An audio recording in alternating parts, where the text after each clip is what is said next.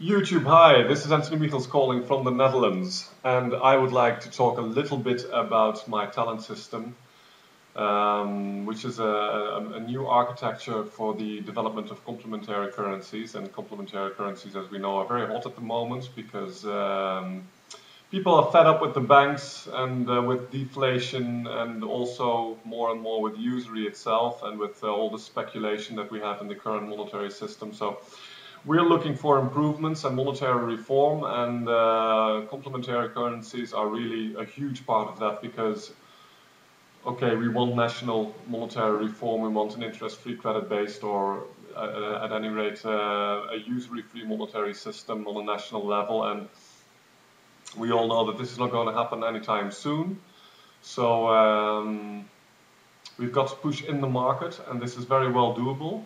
But as we have been discussing earlier in several articles on my website, realcurrencies.wordpress.com, current architectures are basically insufficient to meet all the challenges that these complementary units will meet in the market. And what I would like to do today is first discuss what problems these units face and what they are supposed to solve.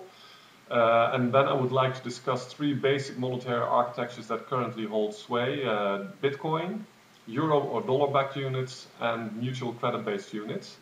And then talk a little bit about their architecture, how they create money, what their good points are, their weaker points are, and then move on to the talent and show why the talent is indeed a major improvement and perhaps hopefully an important step forward in, well, the struggle against the banks, because that's what it's all about. Okay. What are complementary units supposed to solve? Well, on my website I have discussed many monetary reform proposals, and you can find them in the interest-free economics page on my website. I'll leave the links in below this bit when I'm done. The basic issue with our current monetary system is that if you have money, you get more of it. That is basically the main problem. The controllers of the system are the very richest people in the world. They own trillions. Through usury, this grows with 5% each year, and they already have billions and trillions, so they don't need this money. The many of the world that actually work for a living, they provide them with this income, and we don't need that. And what we are looking for is a monetary system that allows equitable exchange between free market players, just producers and workers in the economy, and the state also, if we choose to keep that up. And the producers of the money or holders of money should not get richer simply by controlling the monetary system or having a lot of money. We want neutral exchange, a monetary system that does not redistribute from the many to the few, or even from the few to the many. The monetary system is also not a handout for the poor. No, it should be neutral, so that people who work can market their products and services or their labor and get full value without being fleeced through usury and deflation, scarce money, because these are the main issues. Usury is a top issue. Deflation and scarce money.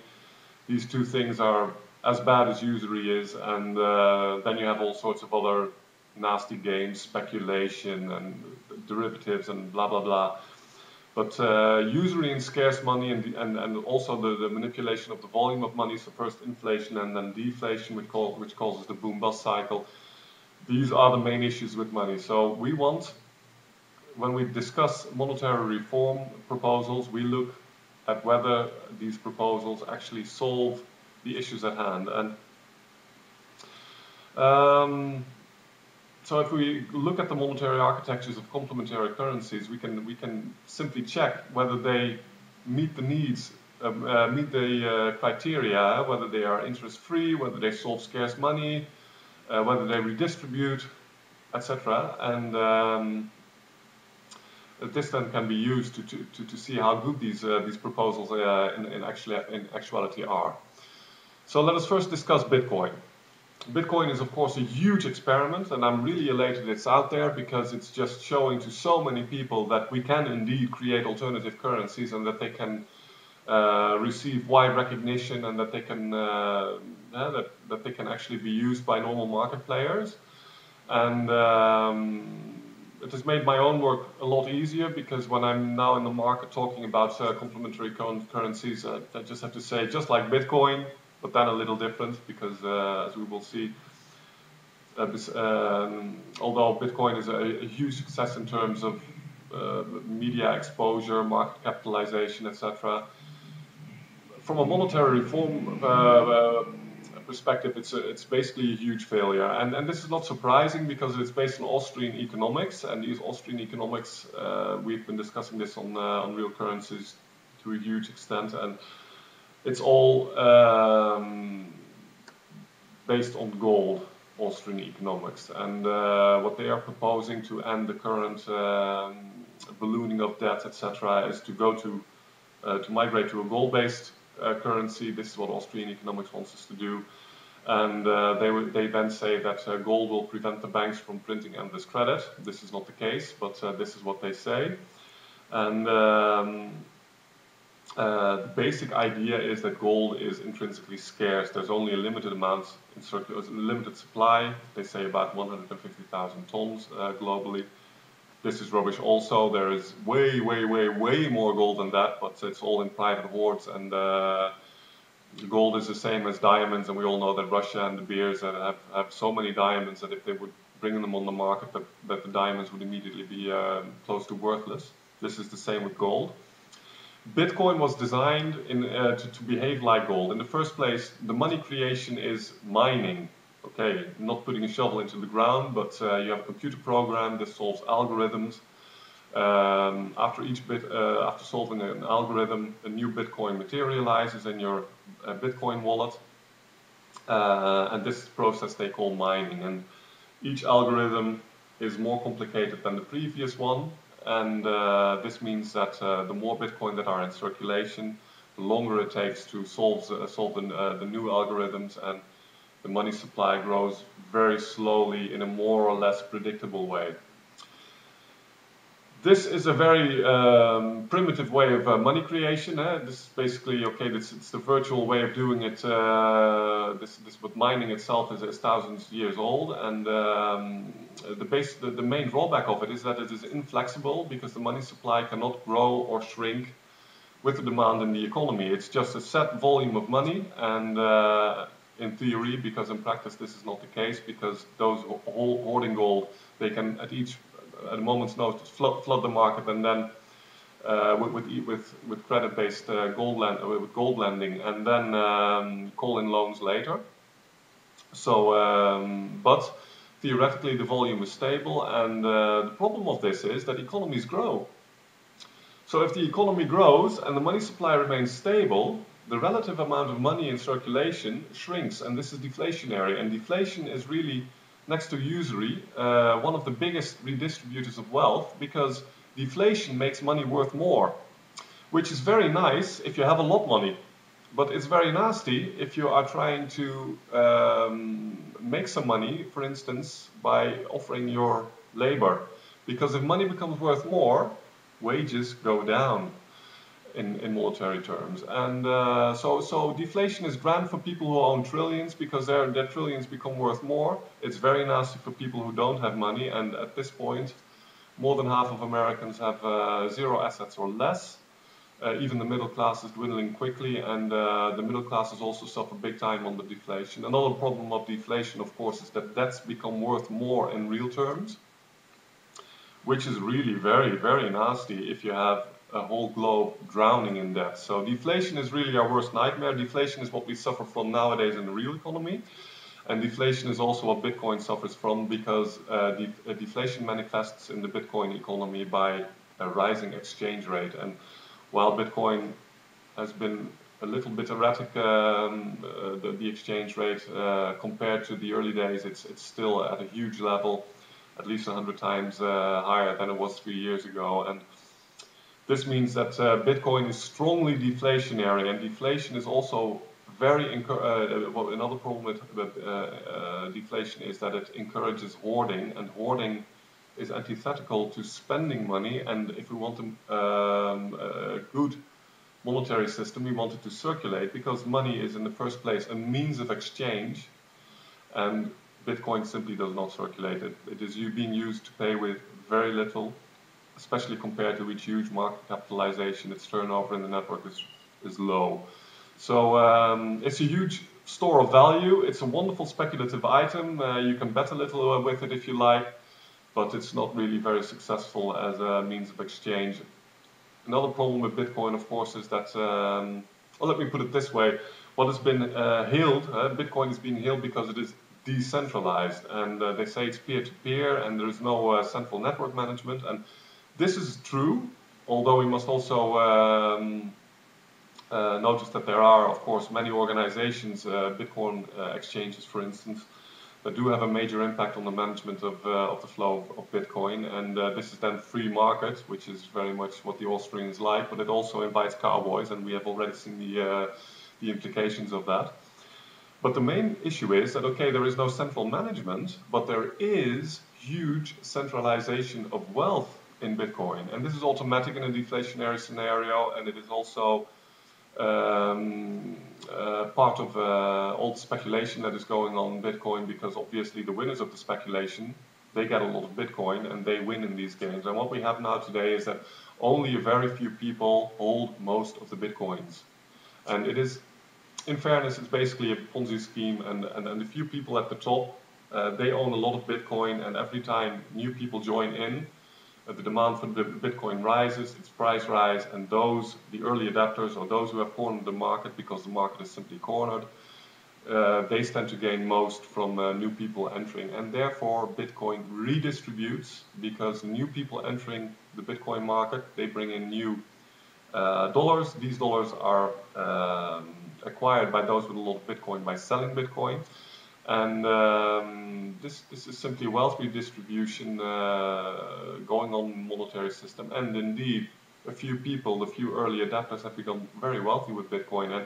And this is exactly what we don't want to see. We don't want people simply getting rich by playing games with money. No, we want a good means of exchange, where we can exchange goods and services. Simply speculating and then becoming rich is not what we are looking for in a decent monetary system. So Bitcoin, huge success, a very nice adventure, and a very lively community, which is a real wonderful part of Bitcoin.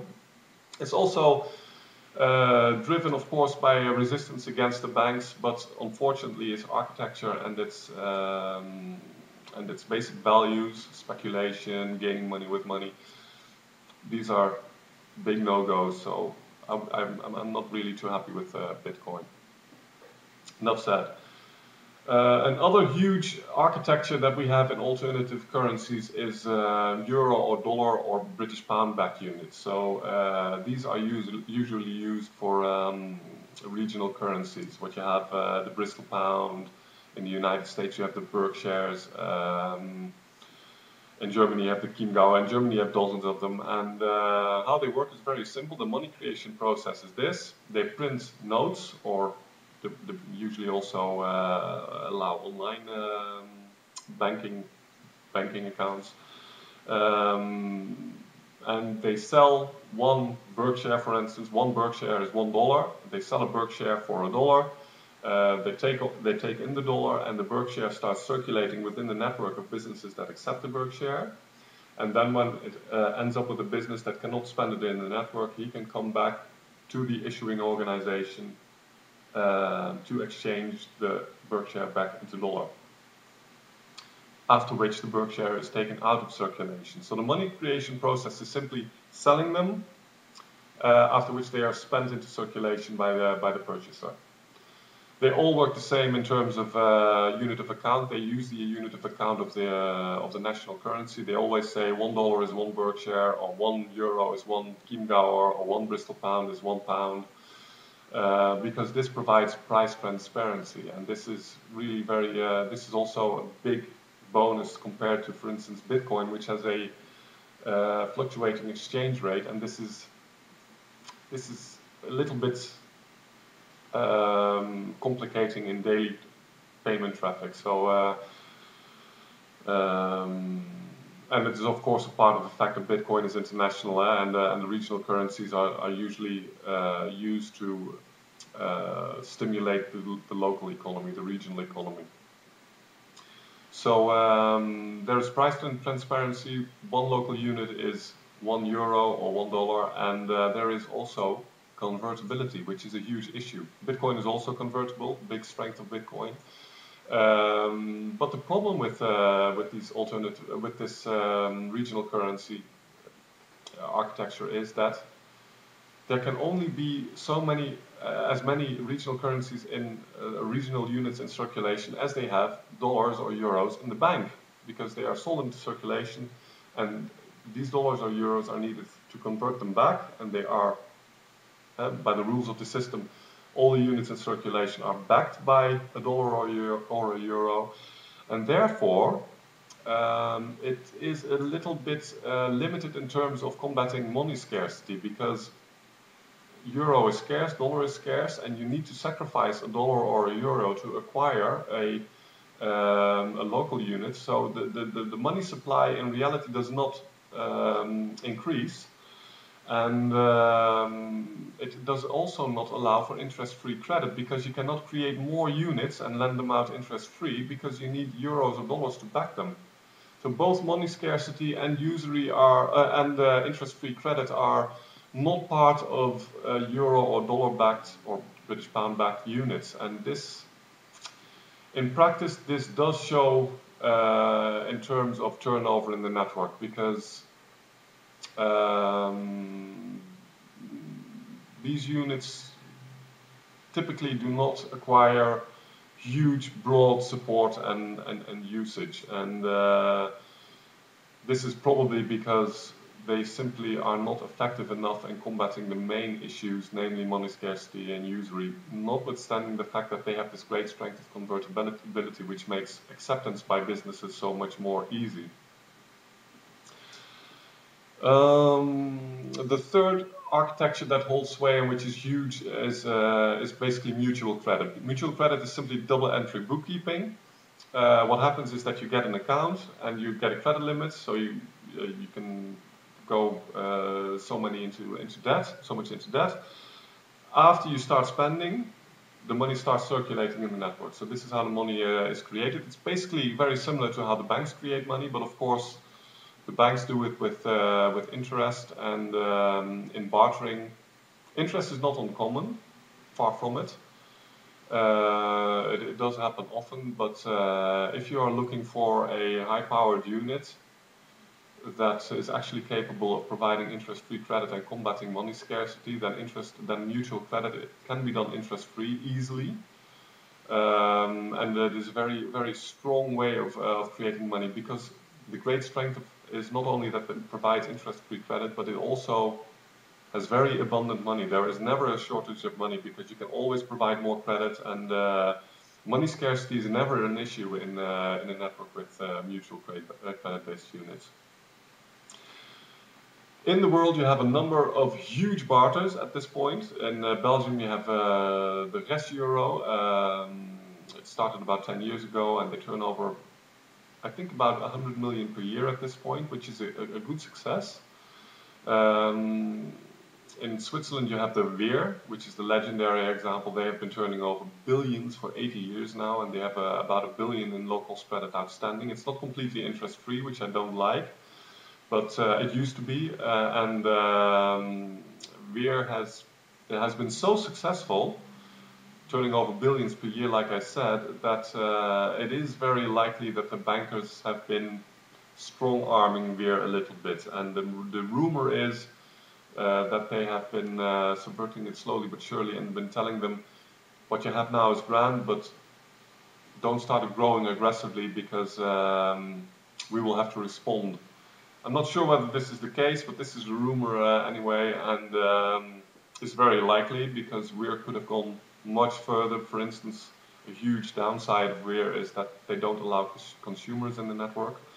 So it's only for business to business, and this is obviously a huge limitation if you're looking for big turnover.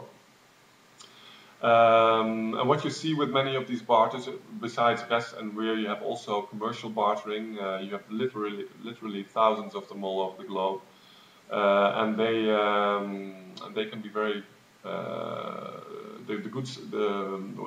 the limitation of these barters is basically that they are being run for profit. They're basically simply commercial barters, and while they add value for their customers, they're typically also quite expensive, and this really limits broad acceptance, and often they're also purely business to business.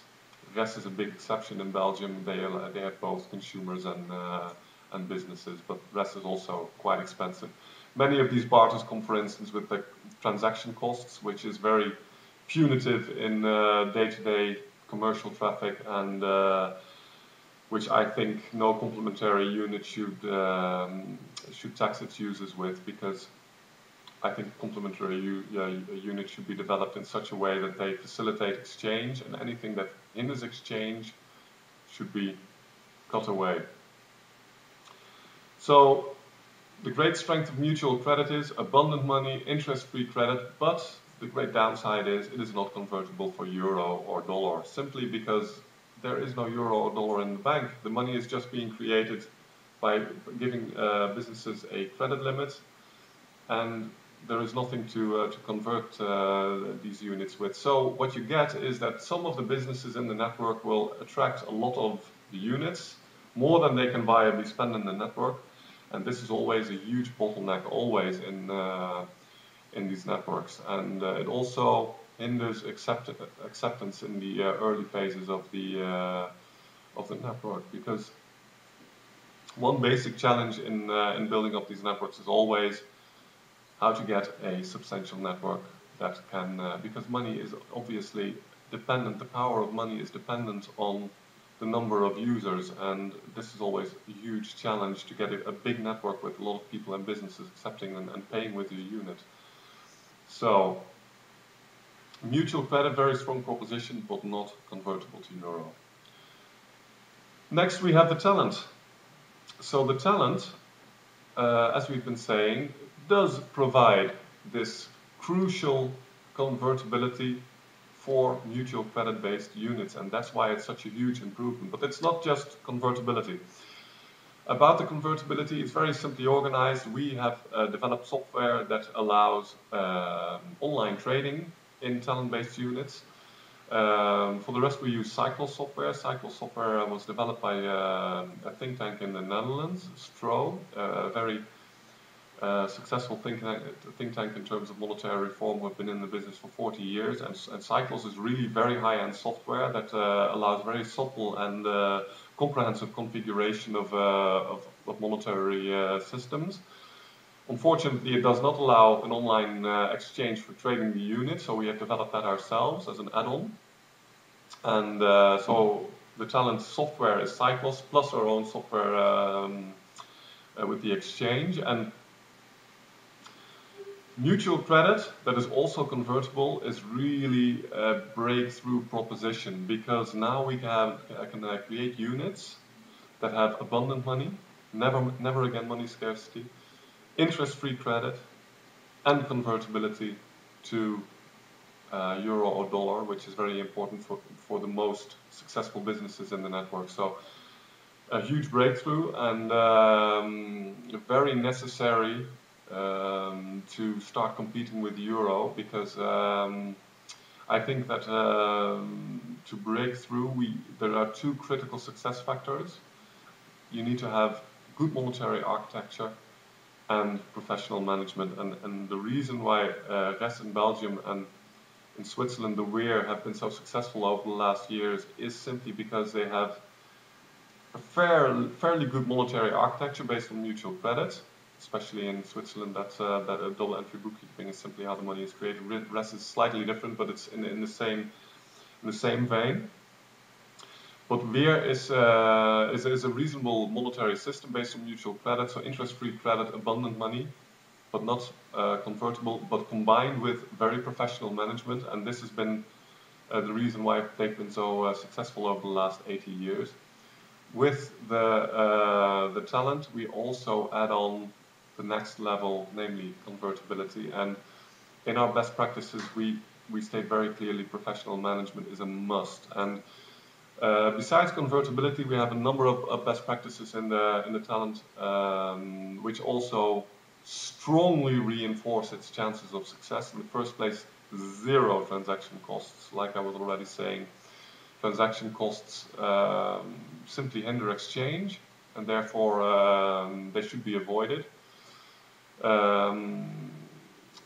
Covering the costs for a talent-based system is not really too much of an issue, and transaction costs are often used to create a business model for the issuing organization, because obviously if you're going to work professionally, you must have a good business case with income. In talent, this is in talent-based units. This is organized with a small fee that businesses have to pay. So we advised 10 talent units per month, where one talent is €1 or $1. So if you're in America and plan on implementing such a scheme, it would be about $13 per month, or 13 talent per month. Because that's another very attractive proposition of a talent-based unit, because it is convertible. The issuing organization can accept talent-based units to cover its own costs, and this increases credibility, but it also makes it even easier to pay for the businesses. And 10 talent units per month is really very low cost. It amounts to 120 per year, and you know, even basic banking costs amount to such a sum, and that is even without usury, without interest on any loans. But also if you compare it to membership to a network organization or a business club, it's really very cheap. And the basic idea is that to have a successful business as the issuing organization, a successful business, that's not really the correct phrase, because I propose and strongly promote offering these units in a not-for-profit setting. I think that the monetary system should be exploited, should be not exploited, but managed as a service to the community, a service that needs professional management. But since money is part of the commons, it should not be a money-making racket. And if you do it for profit, it's so easy to make money with these networks if you're a good businessman that I think we would see big risks of it becoming basically a plunder operation again. So that's why I promote not-for-profit exploitation of the organization and not the unit. The problem is how to survive the initial stages. If you have 1,000 or more businesses paying per month, then you have a solid base from which you can build a bigger organization that can stand the test of time. 1,000 participating businesses is about the minimum that you need to have a serious impact in the local economy, let alone a national economy. Small countries can easily use a national-based unit. You know, in the United States, I don't think it's really doable. It's just too big. But there you could have a unit on a state level, for instance, or in a big city, because if you do it just in a city like Dallas, turns over many billions per year, and you can have a huge impact with a city-based unit there, or similar sized cities. But the problem is how to get from 0 to 1,000 in a professional way, and so you need a bit of startup capital. And that is a bottleneck always, of course, how to get that funding. But ultimately, this kind of business is not for the faint-hearted. You need an entrepreneurial instinct and organizational skills. And if you have a good business plan, it is possible to acquire this money. And the focus in the development of the talent has been to keep costs as low as possible for all participants. But for consumers, it's completely free of charge.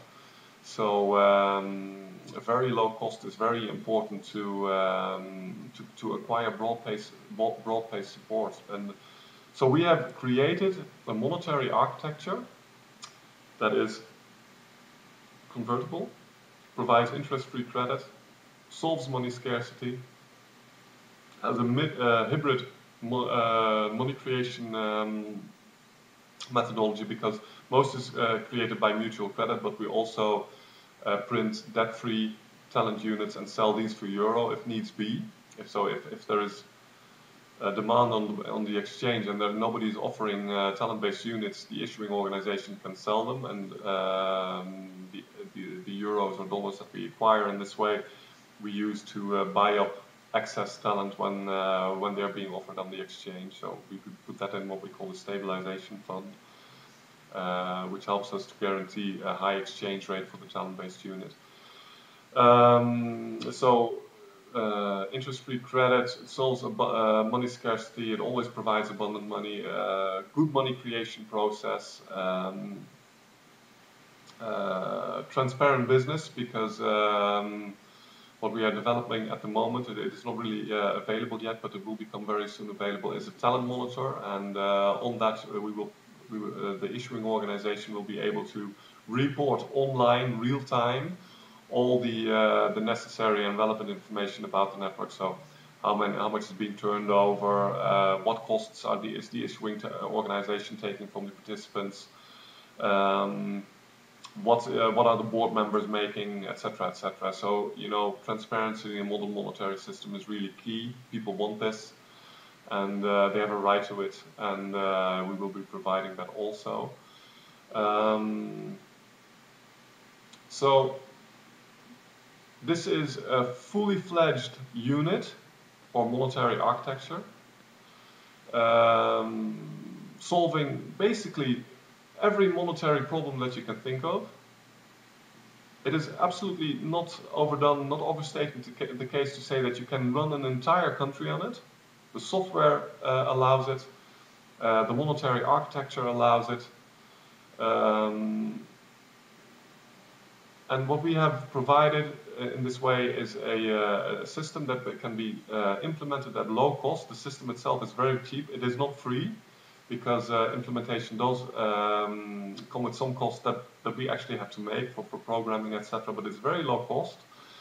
And what it allows entrepreneurial people who are into monetary reform, who see the issues, who see how important it is and how huge this battle of a lifetime against the banks really is, who see the pressing need for extra liquidity for small and medium businesses in the market, and to solve this money scarcity, to solve this plundering in the financial system, to allow people to slowly start disconnecting from this ghoulish financial system that we have nowadays.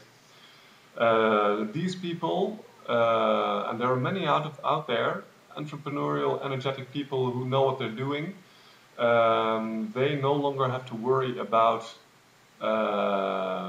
the kind of money that they are going to offer their clientele. They can now fully focus on the main issue, namely getting people on board, getting people to pay with the units, and just create an organization with a mind-blowing success that can actually blow a hole in the dollar-euro monopoly, because that's what it's all about, and that is what the talent has been designed to do. And if you compare it to the other monetary architectures as we have been doing now, you can clearly see that the talent architecture really addresses every major issue that monetary reformers in the complementary currency business have been facing over the last decades now. So I hope that this elucidates what the talent is really all about and how it works. And if there are any questions, please leave them in the comments and we will discuss them, because there are no secrets. And if you are interested in perhaps starting your own unit, if you have plans in that direction, seriously consider the talent, because personally I know a little bit about these issues. I'm very convinced that this is the way forward for anybody with plans in that direction. So unless you have a better plan, but I would like to hear about it, because I will come on board with you, because what it's really all about is it's all about the talent. It is about solving the riddle of banking, solving the riddle of an interest-free economy, and my proposal is one. If there are better, then let they succeed, because there is only one competitor, and that is the banking cartel. Thank you so much for watching.